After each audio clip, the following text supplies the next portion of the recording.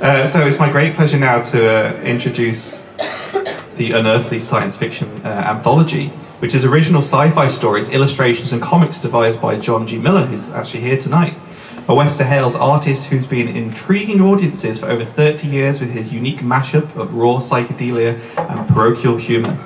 It's published by Rob Miller's Braw Books, a Glasgow-based imprint that is dedicated to publishing the very finest of Scotland's underground cartoonists. Today, one of the artists involved, Adam Smith, will give a live presentation of a John Miller story which he helped to illustrate, entitled The Second Pteranodon. Did I say that right? Pteranodon? I don't know. I was going to pronounce it as Pteranodon, but I mean it could be. Tetradon sounds kind of cooler. I mean, I think we can have a dinosaur off, whatever it happens to be. Yeah. So yeah, please put your hands together for Unearthly Science and particularly John Miller and Adam Smith. Thank you, Russell and Noel and Mark initially, who helped let us do this. Just so this is the cover of the book we're launching tonight. It's 10 years since conception, and then another 9 years in procrastination, and it's got about 40 odd pages in it. It's a variety of art and some comic strips, some text stories. And even a story from 1967 seen for publication here for the first time, and but most of it's more recent than that. Some my local hero, Malcy Duff. Another writer who's in the audience who didn't know he was in it until tonight is Andrew J. Wilson.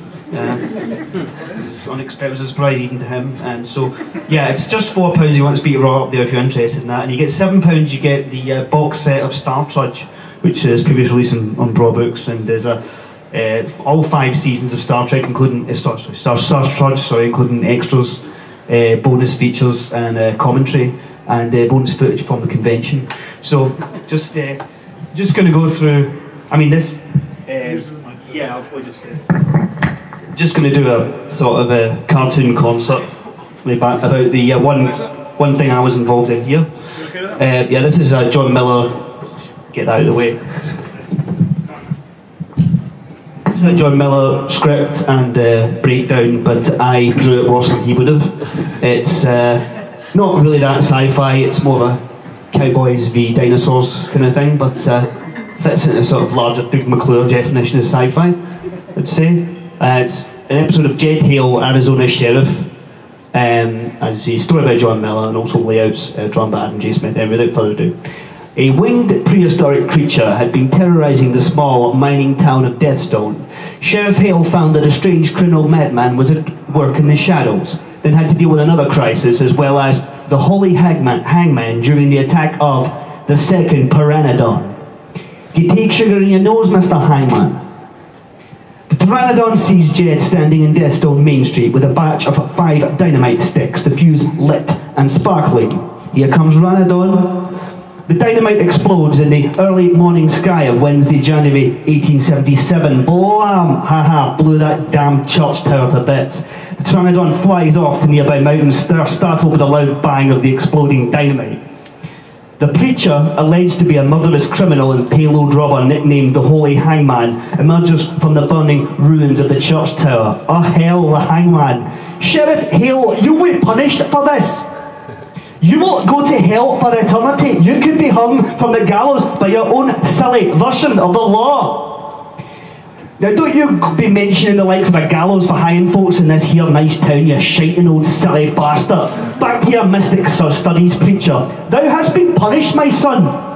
Punished, yes, by the sight of your big face in the street. Please return to your shack. You will go to hell for not believing in heap big religion.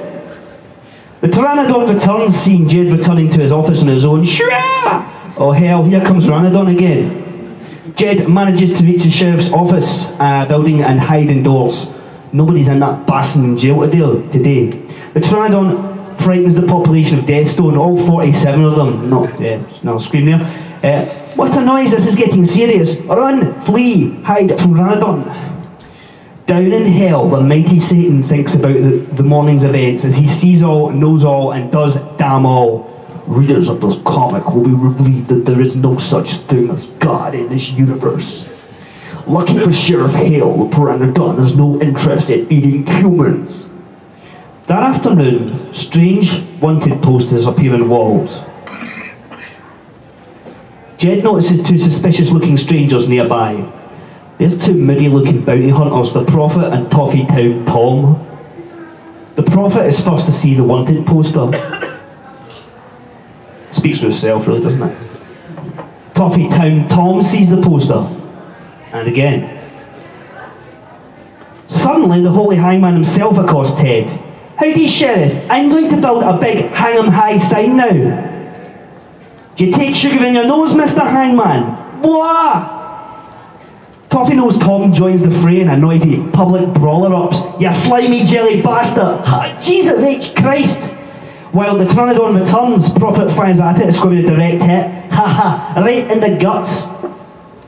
Prophet then turns to fire at Jed, however, Jed disarms him with the dagger dropped by Toffee Town Tom. Clown, you'll never kill me with that in a hurry, Prophet. You damn near sat on it. Haha. You three can just get down to that there jail, clowns. The hangman and the two bounty hunters are locked in Sheriff Jed's jail in the sheriff's office. Eat your grub. Yum yum, oh yummy. I'll talk to you clowns later. There's another Pteranodon appeared. Ha ha, thank hell.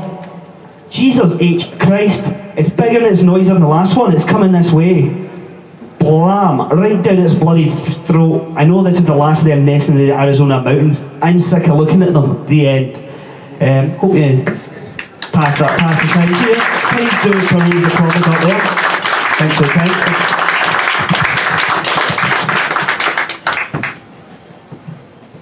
Thanks very much to Unearthly Science, and there are copies at the back of the room there, and they've also kindly donated a single copy of the second prize in the raffle. Even more reason to buy tickets. Thanks, it looks great. I'm going to get a copy myself, I think.